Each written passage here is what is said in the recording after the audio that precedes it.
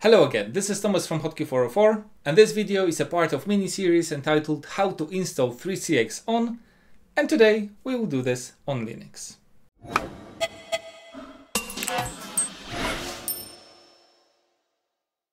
As we have said in our previous video, 3CX is a professional communication system that right now is available completely for free. And today I will show you how to do an installation of 3CX on Debian Linux. So grab your server and let's get to work. I'll start by saying that you can install Debian Linux on basically anything. It can be a bare metal server, it can be some virtual environment like VMware, Proxmox, Hyper-V, but I will use the simplest one, which will be VirtualBox. So I will create this machine, name it Hotkey404 3CX test, and give it, let's say, 2 GB of RAM and 50 GB for storage. After clicking create, we will start our machine and hit escape for boot menu. From the list we will go with CD, and I will mount the CD that I have downloaded from 3CX website. Then in the installer we will select the first option to install our software, and it will take a few seconds to prepare all those necessary components, and you will notice that this installer also tries to configure our network adapter. So at the end of this process you will be asked to enter host's name. However, there is an important step that is so easy to miss.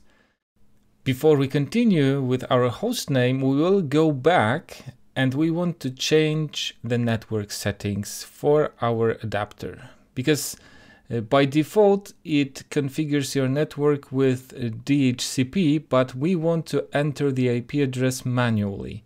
So we will go with our IP address. If you want, you may add prefix. If not, it will assume 24, but I will type this anyways. And then we have our gateway and name server. I will replace this one with Google's, like those 8s. Now we can finally continue with our host name, so I will replace this with our Hotkey404, that 3cx.test. I won't be using any domain, so I will just go continue. Then we'll be asked about some local settings. So for example, I will change to Europe and Poland and leave the rest with the defaults. In the next window, we will be prompted to type in our password twice, and then we will set up partition. So we will use this first guided one, select our disk. For simplicity, we will use entire disk, save our settings, and that's it. So we will now have to wait a few minutes for this installation to proceed. After a while, the system will reboot itself and we'll continue with the installation. So once again, we will speed this up a little bit and we will see a screen. And here we can choose whether we want to install a regular 3CX phone system or a session border controller. We will use the first option and I will explain the second one in later videos. And while this system downloads and installs all those necessary packages for 3CX, in the meantime, it will ask us once if we agree to the license that we for sure really carefully read. And then once again, the system will reboot itself. After the reboot, we will see this nice 3CX logo and we'll be asked whether we want to continue the configuration via web browser or the command line. We will use, of course, option number 1, and we will see this IP address and this whole link that we need to type in our web browser to continue. Our 3CX configuration will be identical to the one we have handled on our Raspberry Pi, so we will start with our 3CX phone system license. And if you want to receive your own license, don't try to stop the video and somehow copy mine, because first, it won't work, and second, it is so easy to grab your own. Just follow the link in the description to this video. you'll be redirected to 3CX website, and here you can easily type your name and email, and you will receive your own license. And then after copying this license and hitting next, you will be asked to provide some registration information.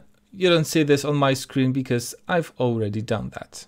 And to explain two more details, if you're thinking about this reseller ID, you can type mine right now, leave it empty, or maybe fill this later. And if you're thinking about the costs, up to 8 concurrent connections, standard edition is completely forever for free.